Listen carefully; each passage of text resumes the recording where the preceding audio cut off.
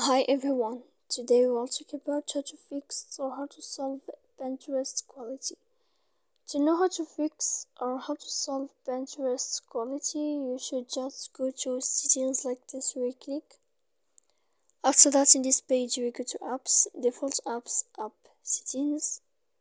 When you will see this list, you will go down to find the application of Pinterest and you will enter.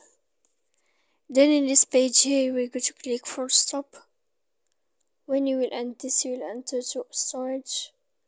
After that, you will click clear cache. Then you will go to click clear data. And when you will end all this stuff, as you see here, you can turn off your Wi-Fi. So please don't forget to support us by like and subscribe. See you next time in another video. And thank you for your attention.